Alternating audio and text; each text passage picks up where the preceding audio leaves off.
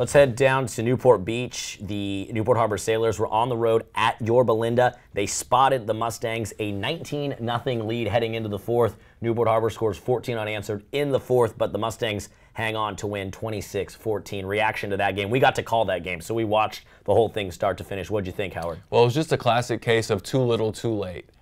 Newport Harbor felt a little sloppy early. They were trying to get their footing from special teams to offense to defense. They just couldn't really get their bearings. It took a little while, but once stuff started to click, it looked really good.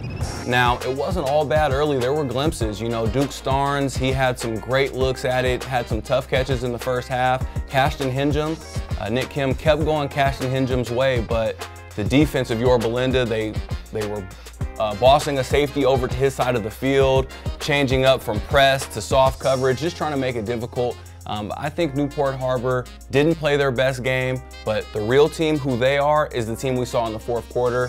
It's a senior group in terms of Nick Kim leading the way. He'll be comfortable next week, and they'll have confidence from how they ended the game, and they'll be fine for the rest of the season, I believe. Yeah, that's a team. We talked to Coach Lofthouse earlier today. He's talking about we got to get them to play more than just one quarter of football, but I believe, as you said, that team in the fourth is the real Newport Harbor Sailors team. They'll be at home against Marina on Thursday. I'm excited to see how they progress from that loss to Yorba Linda.